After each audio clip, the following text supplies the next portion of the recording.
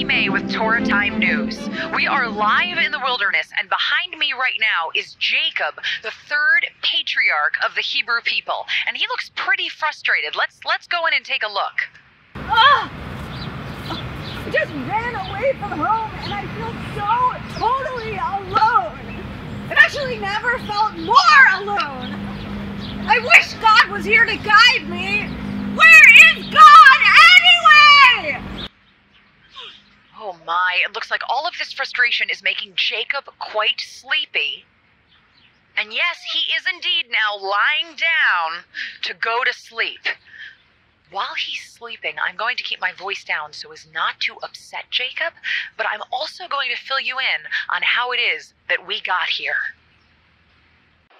Jacob is the same patriarch who fought with his twin brother Esau. He tricked Esau out of his birthright and stole Esau's blessing. Esau was furious and threatened to kill Jacob. Jacob had to run away from his home. Now he's on his own. We can only imagine how nervous he is, which is probably why we heard him expressing a desire for God to help him. Jacob, I am with you. I will protect you wherever you go and will bring you back to this land. I will not leave you until I have done what I have promised you. Oh my, it looks like Jacob has just woken up from his sleep. Let's go in for an interview. Excuse me, Jacob, a third patriarch of the Hebrew people. You just woke up with quite a start. Can you fill us in on what's going on? Yeah, so I thought I was all alone, and then in my dream I realized God was here with me. Here! Of all places! I mean, I know I wished for God to be here with me, but I never thought that God would actually show up. I never expected that I would hear God's voice when I was feeling so alone. Now, how is it that you know that God is in this place with you, Jacob? So I was running away from home because I was threatened by my brother, and then in my dream, I saw this ladder coming out of the ground, going up to the sky, and there were angels of God going up and down the ladder, and then I heard God's voice. God spoke to me when I least expected it! Wow, that is quite a dream, Jacob. I know. I gotta go. I gotta get some rest. I have a lot of traveling to do tomorrow. Okay. Oh my. All right, viewers at home, there you have it. God was in this place and Jacob didn't even know. Now, I'm wondering if some of our younger viewers have ever experienced anything like this, where they've encountered God in a time or a place where they didn't expect God to show up.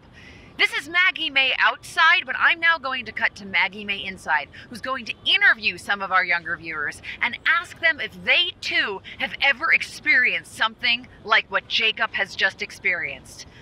Thank you, Maggie May outside. This is Maggie May inside from Torah Time News. I'm here with Allegra, a third grade student. Allegra, when is a time that you felt God with you when you didn't expect God to be there? I feel God with me after I hurt my sister Bardo, and God reminds me that I did something wrong.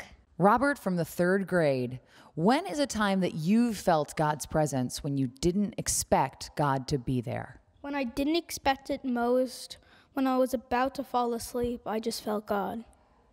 I felt God when I light the Shabbat candles on the flames. I really felt that God was there during my brother and sister's B'nai Mitzvah. When they were singing the Amidah, they sang about Rachel, Sarah, Leah, and Rebecca, who to worship God in their stories.